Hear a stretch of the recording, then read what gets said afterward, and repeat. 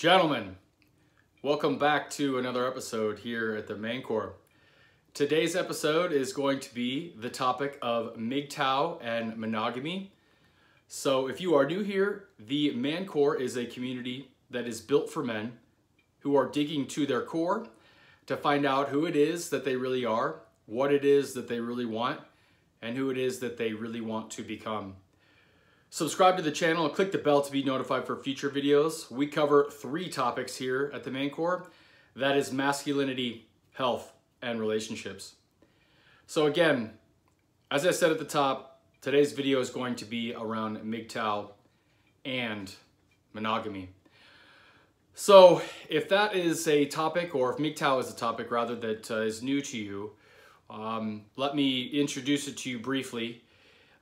The acronym MGTOW is MGTOW. The acronym is Men Going Their Own Way. And the other coin term for it is the red pill community. Another one that you might hear is MRA, or a men's rights activist. So those are 3 of the most common, but really what the whole plot, or the whole idea around MGTOW, is men deciding to go their own way, opposite of marriage, opposite of relationship, opposite of so many things that I think just we're so used to seeing, hearing, growing up, and being around, and being socially conditioned to think that is normal. And what inspired me to do this video was something that happens a lot. It's, I'm 35 now, and a lot of people ask me why I'm still single, and I often, to be totally transparent, I wonder that sometimes myself. It's a thought that I'm at odds with, primarily because it is in conflict with what I grew up thinking that I was going to do. Now, this video will not be me selling MGTOW on you. It will not be me projecting what I think that you should do.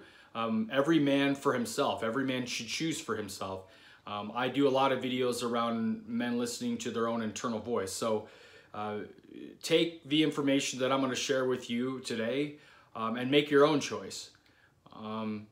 When I found out about a lot of the things that were going on, and found out about a lot of the things that disproportionately affect men as it relates to between men and women, I was astounded by how that was different than either what I was told, what I see in TV and media.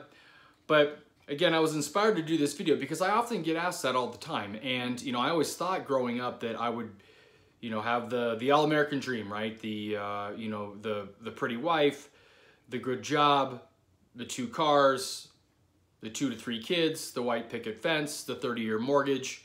And, it wasn't all that long ago that ideal started to kind of disappear, and it started to become less of a reality. I'm now understanding that to be really what we're all spoon-fed, and the things that we're taught at a young age, or we see at a young age in different mediums. And it's kind of the ideal that most of us have in our head. And if marriage for men, just at our core, it goes against who we're wired to be, right? So what I mean by that is, men are wired to they're really built to spread their seed, right? They're the very common denominator of what we are is to provide and to basically let our sperm fly. That's let's just call it what it is. And women are the opposite. It's why we're attracted, and why we want so many different kinds of women, why we're drawn to different kinds of women, why we're attracted to a lot of different kinds of women. Where women are the opposite. They're actually wired to seek out and be with and have a lot of sex with one man. So that's where fundamentally we are very different at our core. And marriage is something that appeals and is something that is more fit for women. It's the way that we govern family law. It's the way that, you know, they do a lot of TV shows. It's the way a lot of the things that I grew up watching in movies, in music. I mean, so many things I'm now realizing are all designed to create a narrative or to create a view of the fact that men have it substantially better and are doing so much better between the two genders than that of women. And I'm going to share some stats with you here, and I think a lot of you guys are going to be shocked. I certainly was. I've done, you know, a fair bit of research and watched a couple of documentaries about the topic, and I feel like these stats here are ones that really stand out, and they're ones that are very credible. I'll link the documentary that they come from in the show notes below. But when you hear these things, and when I first heard them, you know, I really thought like, okay, when I was growing up, I thought that things were going to be a certain way. And I found out that, like most of us do, that the world, and in particular women, are wired in such a way where basically they want it all. That's why they're very indecisive. It's why, you know, they kind of don't need to have a valid excuse, or can kind of just give the reason, oh, it just happened. I didn't mean to cheat on you. You know, or I didn't mean to sleep around. I didn't mean to go, you know, step out of the marriage.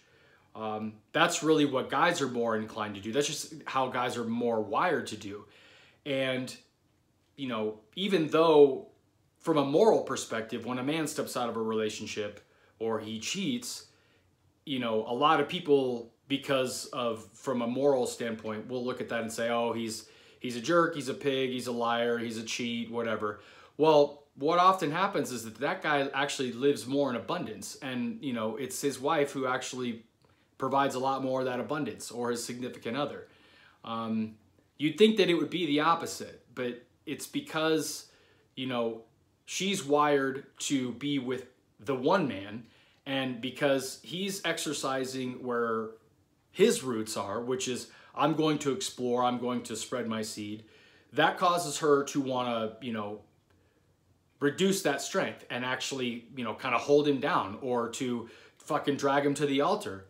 So, you know, as I go through these, I can now understand why men want to go their own way. When I learned about kind of the female nature, I was really, when I took the red pill, which that comes from the Matrix, by the way. That's if you've seen the Matrix, you know what I'm talking about. You know, there's a part of it that, you know, is really centered around understanding what female nature is, and then beyond that, beyond learning, is accepting it, because there is a lot of bitterness. I know I was. I still kind of wrestle with it a little bit, but it's what I'm now understanding the world and women to be like, and I don't like it. I really wrestle with it. It really bothers me. I'm human. I make mistakes. I fail, and there are a lot of times where I don't feel like I'm operating at my highest, and I'm not doing my best. I'm typically hard on myself, which, you know, that can have its drawbacks. But when I now understand that it's those very things, if I'm not constantly operating at my top level, that it's those very things that just allows a woman to make sort of an excuse that, like, oh, it just happened, I didn't mean to, and then kind of use plausible deniability to say, oh, you know, I don't know, or I just basically deny it. Really have no logical excuse for it. Caught up in the moment, you know, it's just, or they're just never gonna take any responsibility for it. It's just not how they are. So, you know, I understand why guys want to go their own way. There's a lot for guys to lose, and there's a lot that we don't know about what affects us. all we're fed in social media and TV is that we have it better, we get paid better, we get, you know, more of the rights, we have, you know, a lot more opportunity, and, you know, we just fundamentally and actually have it better in so many other ways. And that's fucking bullshit, because it's actually not true. Again, I'm not here to project what I think that you should believe, but I think it's important that we as men understand that the world that we're surrounded by and the things that we're spoon-fed do not always align with the facts, because facts you cannot deny. And I'll share some facts with you today that I think will really open your eyes, and how these facts affect men in a disproportionate way than they do for women. So let me begin at the top. All right, so workplace deaths.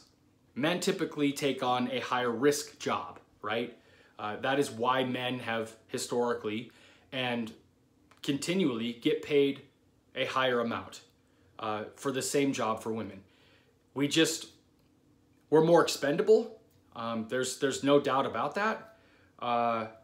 And we just take on higher risk jobs, more construction jobs, engineering jobs, you know, deep sea fucking diving, or, you know, underwater, whatever the case may be. I mean, they're up on beams, they're high in the sky, they're fucking washing windows. I mean, you just don't see women doing that. They're higher risk jobs.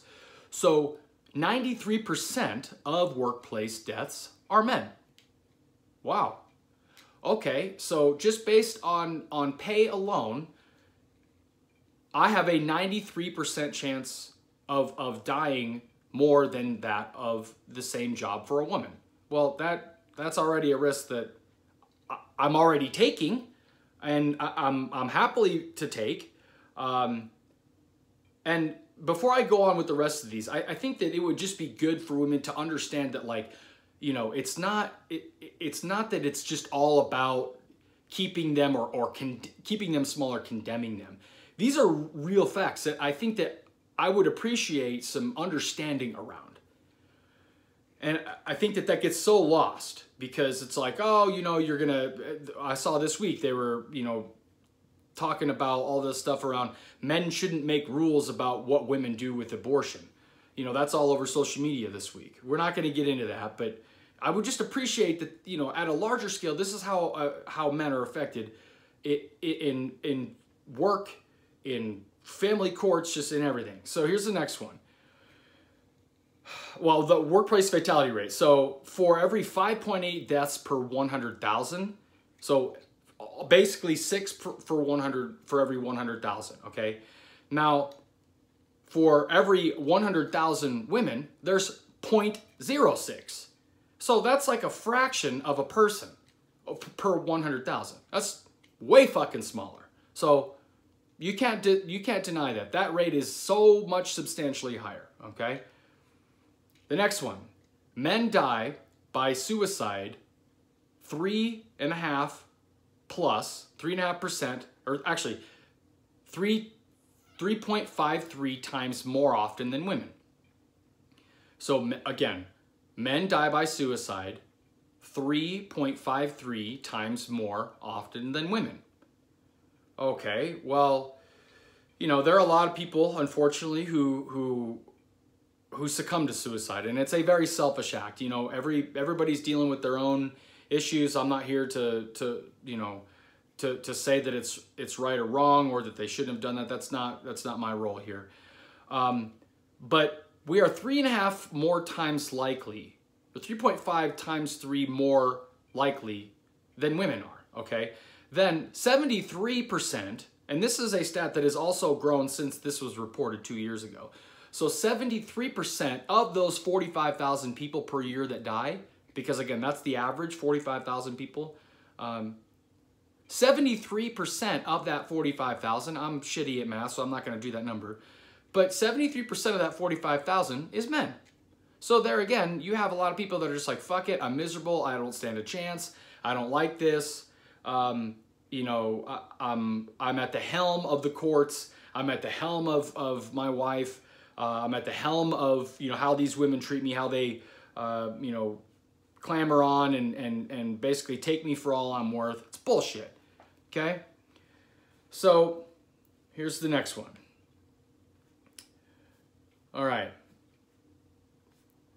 This will really shock some people, okay? So 1 in 6 men have been sexually abused or assaulted. Wow. That's not a number that you would hear on CNN. Probably not something that you'd see on Dateline. But it is the facts. And actually, beyond that, 1 in 4 men in the US have experienced rape, physical violence, and or stalking by an intimate partner in their lifetime. 1 in 4. So, you know, call it what you will. I know that the stat for women is 1 in 4 women are battered. But for every 1 in 4, she actually will go back and you know, oh, because I can save the guy, right? Just fucking drives me crazy. All right. So the next one is, now there's a lot of resources and a lot of places and a lot of communities and shelters, a lot of places that women can go. That's all that we know. That's all that we're fed. That's all that, you know, there's tons of outlets for a gender that is already doing much better and is actually less in need of places to go because they're getting fucked over, in my opinion, okay? So there are 2 shelters. This is in 2016.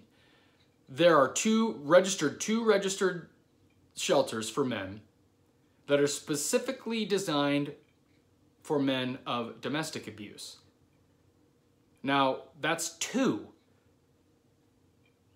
What do you think the number for women is? It's over 2,000, and that number is growing astronomically. So 2 per 2,000. That means that if I've experienced domestic abuse, and it happens because a lot of the times, you know, they're gonna, you know, either the police or the courts, they're gonna take her word over yours. It's just how things are. In most states, I can't imagine that you know, there would be one that it's not that way, but maybe there is. I'm not a government official. I don't know all that shit. But I'm smart enough to know that 2 per 2,000 is fucking way off. Like, that's crazy. I've talked about, you know, men needing more community, men needing more tribes, more brotherhood, and there's two places per 2,000. My God.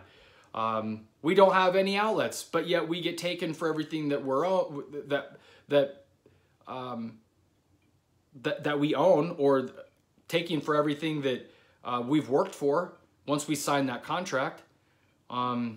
It's sad. It really is. So yeah, fuck that. I'm going to go my own way. Protect my own assets. I'm not going to get involved in that bullshit. Next one. Men receive 63% more prison time compared to women convicted of the same crime. Wow. I'm sure, that's not on here too, but I'm sure that there are less female designated prisons than there are prisons overall. That's maybe not apples to apples, but you know, 63% more prison time? Fuck. That right there tells you that even though it might not be an actual violent crime, you can see that we let women off the hook way easier, 63% of the time more than we do for the same crime or the same bullshit, really. It's insane. All right, so here's the next one. 100 plus infants die, boy infants, die of circumcision every year. Okay, well, you know, that's about 1/3 of men globally. And, you know, that doesn't include the people that actually have issues from a successful or like the trauma that comes from it. Circumcision, I think, you know, if you do some cognitive work, you can kind of trace things back to that being one of the most painful, one of the most traumatic things that happens. I mean, those memories are buried, they're locked down somewhere. I mean, those don't just disappear. You know, it's crazy. So the next one here, only 1 in 6 of custodial parents. So this is family courts here. This is where we really get fucked over. Okay, so only 1 in 6 of custodial parents are fathers. So, you know, throughout extreme, or throughout, you know, after feminism, and then, you know, now we're into extreme feminism, you know, men were removed from the picture. Oh, you know, single mothers, I can do this, it's fine.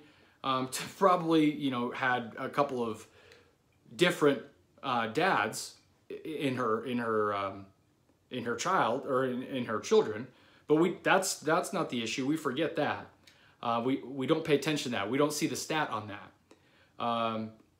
1 in 6 are custodial parents. That means that men, for every 6 times that we go into court for custody, we get fucked over 6 times per chance. I mean, you know, that's just, it's 17.5% of the time men get custody. 82.5% of the time women get it. She could be sleeping around doing drugs, but you know, that's where we really get fucked over, in my opinion. More than 1 in fathers with children 18 or younger live apart from their children. So, you know, even if they're still together, men, 1 in 4 of them are, you know, if they actually live apart. They're separated. You know, women, they just berate guys, and they just, you know, so that now we can't even be in our own house anymore. All right, so here's a little military fact. 99% of all military deaths are male. Again, here we're back to front lines, more risk. And again, that's on us. Like, we assume that's what we should do. But you can't deny the facts. Some appreciation for the fact that that's what we are doing. It's a sacrificial role that we have. And to the extent that gets overlooked, and after serving on the front lines or taking care of handling shit all day, that we gotta then come home and deal with that same kind of BS and testing and constant berating and you're not doing enough and falling short. Fuck that. Like, this is where men likely get fed up because they didn't get it right in court. They can't stand the constant testing. So, unfortunately, some of the same people probably off themselves. And that's very sad. But it's very true. Guys just get so frustrated because we've let women get away with all kinds of BS over the years. All right? And, you know, there's some other ones on here. But, again, I don't do this video to project my frustration. And you can clearly see that I get, you know, a little bit worked up here. But I don't do these videos to make up your mind. You should do what you want to do. But before you know, go down the path of thinking that, oh, it's a white picket fence, it's what I always thought it was, just don't get wrapped up in because she's got nice tits and ass. It's hard because it's how we're wired. But, you know, I wrestle with it too. It's just something that we need to be aware of, because if we're not aware of it, if we're not chasing excellence as men on our own, we're going to fall into these traps. And here in 25, 30, 40, 50 years, we're in no better shape than we were when, you know, these facts came out. And my goal, and I know I'm not the only one, is for us to be better than that, for us to shift things, and for men to be in a place of abundance, to be working on and pursuing excellence on their own. And if that means that they have to do it on their own, great. You know, we're not wired to be tied down. That's just not how we're wired. I hope that we can get back to that. And I'm hoping to ask for your help. I'd love your help in that endeavor. So please, do share your comments. I love to hear what you guys are going through, and you guys sharing your journey. I really do appreciate that. Please let me know what you think. Like the video, share the video, and do share the channel with anybody you think would be a good contributor or would value from our content. We are building community here, so I do deeply appreciate you doing that for us. Again, go your own way if it's what you have to do, but chase excellence and don't let anybody tear you down. Cheers, fellas. Thank you for joining me today.